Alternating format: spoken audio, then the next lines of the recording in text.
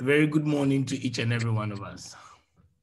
Good morning, Father. Good morning, Father. Thank God for this new day, and let us put ourselves in the time of prayer. Lord God, we bless you for this day. We thank you for our lives. We thank you for one another. Lead us gradually to the celebration of Easter, that it may truly change us, our minds and our hearts, to be able, O God, to be formed according to your will. We offer you our day's intentions. We offer you our day's struggles. We offer you our day's challenges, those that we know already, those that we have been thinking about in the night, those that are even yet to unfold for us in the day. We offer them, O God, in the altar of sacrifice today, that in all that happens unto us, we may never forget that your will for us is our peace. Teach us, O God, not to allow our selfish thinking to obstruct your purpose and plans in our lives. For we make our prayer through Christ our Lord. Amen. Amen. We take our readings for day 29. Today is Wednesday, the 4th week of Lent. Let us be quiet and listen to the readings. First reading is taken from the book of Isaiah. Thus says the Lord, in a time of favor, I answer you. On the day of salvation, I help you. And I have kept you and given you as a covenant to the people, to restore the land and allot the desolate heritages, saying to the prisoners, come out. To those in darkness, show yourselves. Along the ways they shall find pasture. On every bare height shall their pastures be. They shall not hunger or thirst, nor shall the scorching wind or the sun strike them. For he who pities them leads them and guides them beside spring of water. I will cut a road through all my mountains and make my highways level. See, some shall come from afar, others from the north and the west, and some from the land of Syene. Sing out, O heavens, and rejoice, O earth. Break forth into song, you mountains. For the Lord comforts his people and shows mercy to his afflicted. But Zion said, the Lord has forsaken me. My Lord has forgotten me. Can a mother forget her infant, be without tenderness for the child of her womb? Even should she forget, I will never forget you. The word of the Lord. Thanks be to God. The response is, the Lord is gracious and merciful. The Lord is gracious and merciful. The Lord is gracious and merciful, slow to anger, and of great kindness. The Lord is good to all and compassionate toward all his works. The Lord is gracious and merciful. The Lord is faithful in all his words and holy in all his works. The Lord lifts up all who are falling and raises up all who are bowed down. The Lord is gracious and merciful. The Lord is just in all his ways and holy in all his works. The Lord is near to all who call upon him, to all who call upon him in truth. The Lord is gracious and merciful.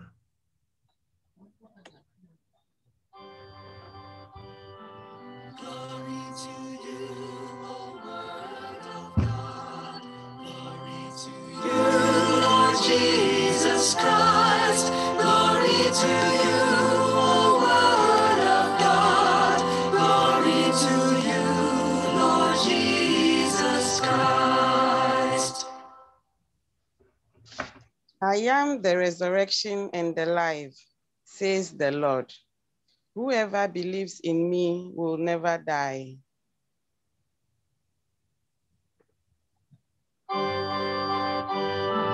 Glory to you, O Word of God.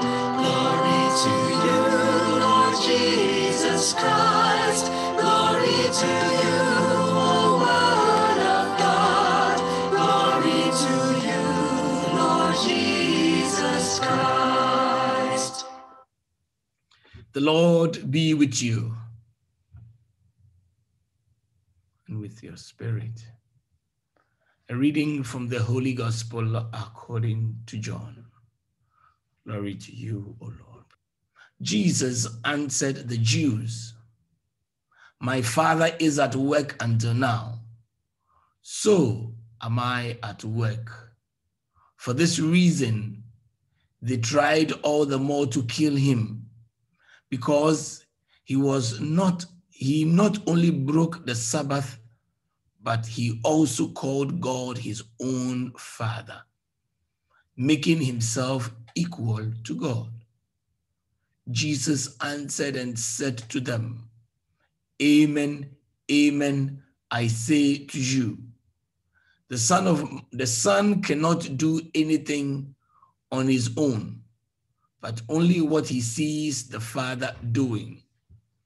For what he does, the Son will also do. For the Father loves the Son and shows him everything that he himself does. And he will show him greater works than these, so that you may be amazed.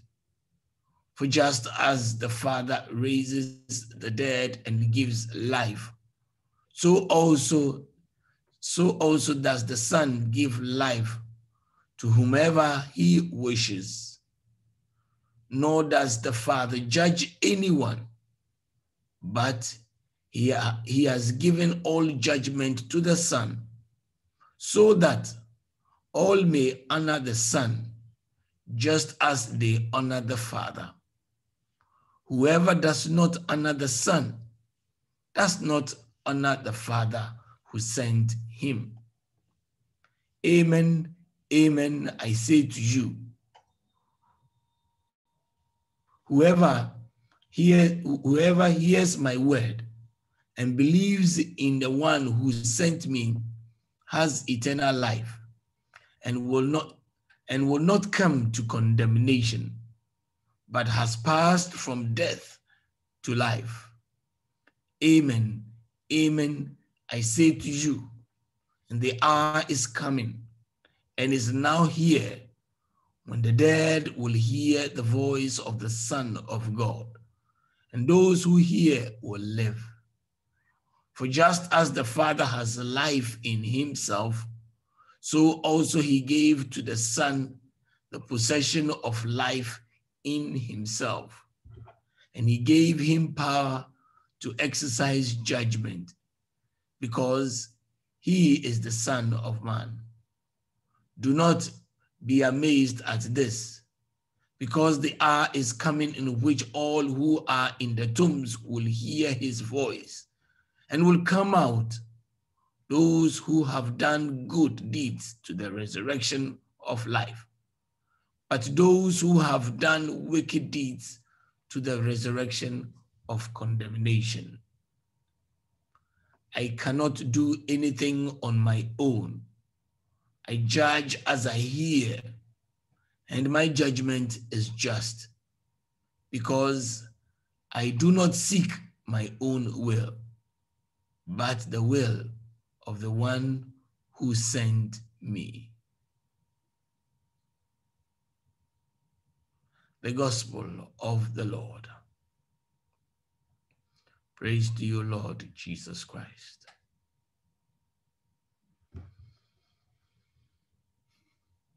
Dear friends, let us be quiet in a moment over the word that we have heard.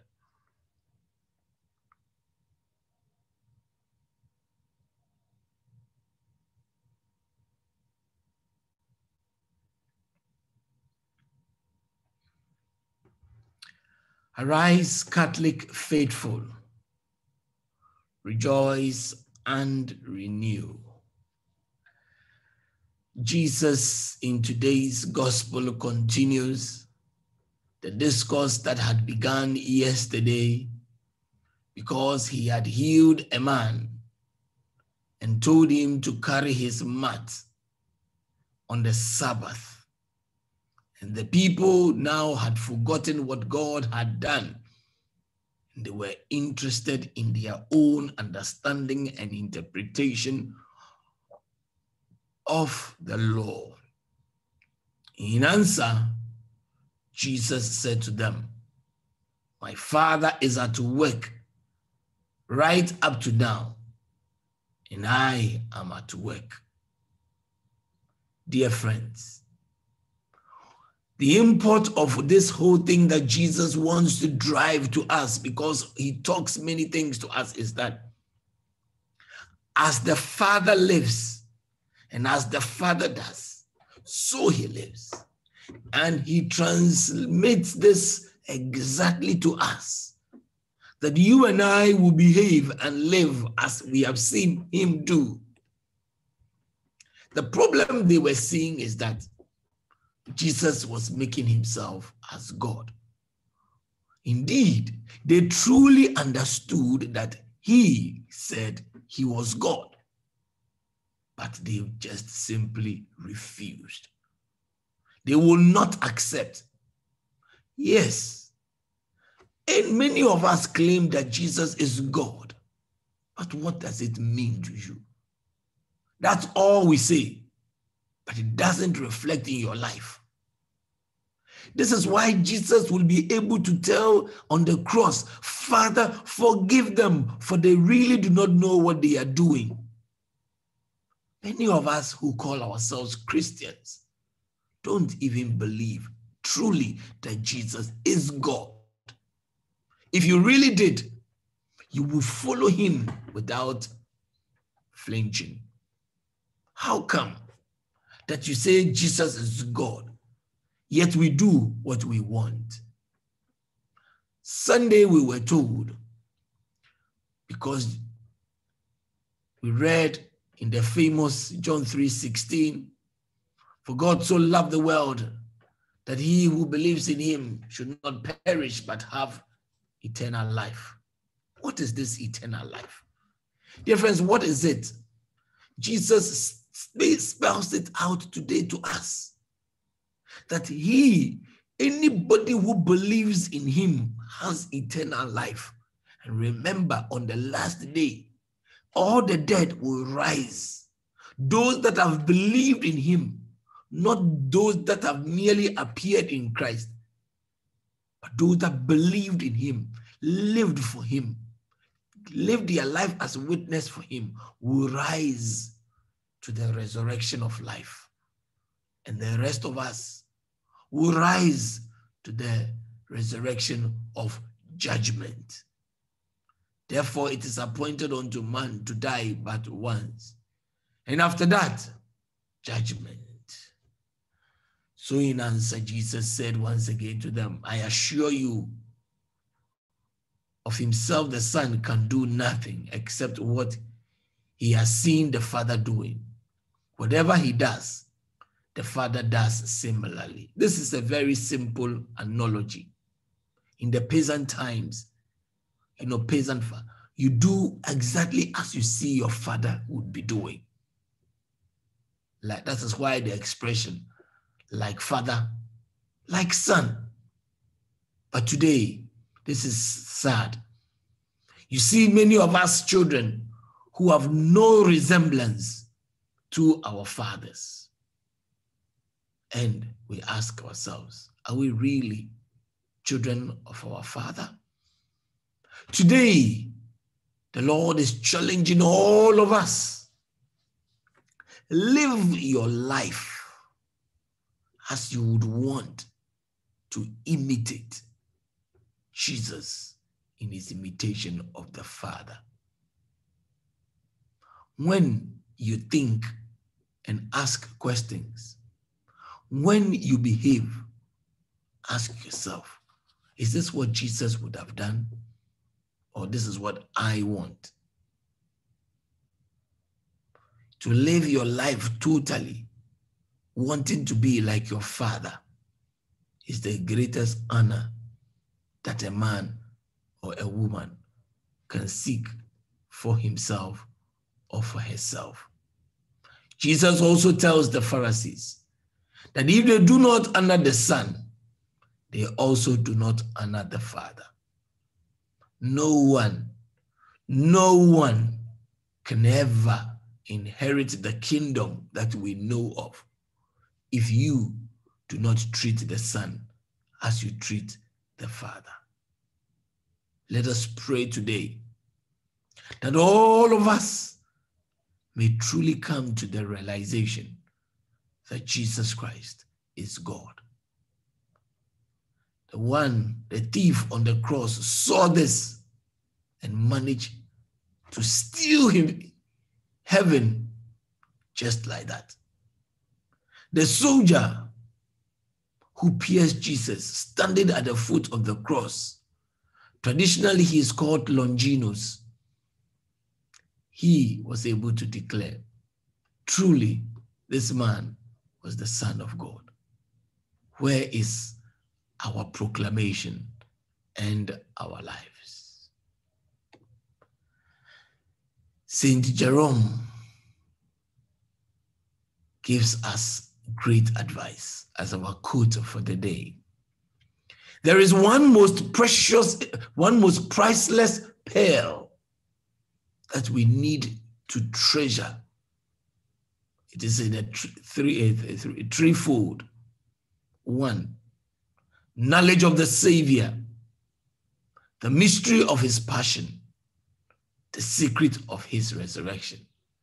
3 in 1. There is one most priceless pearl, knowledge of the Savior. Do you know him? By the way, what does it mean to know God? Is it merely to see him and read your Bible? What does it mean when the Bible says a man, Adam, knew his wife and he gave birth to a child? What does it mean to know? Intimacy. Into me, I see. Into you, I see. Into God, we see. Into me, God sees. God is intimate with me. The mystery of his passion. Anybody who embraces the knowledge of the Savior will by all means love to get into the mystery of the passion, his suffering, his death.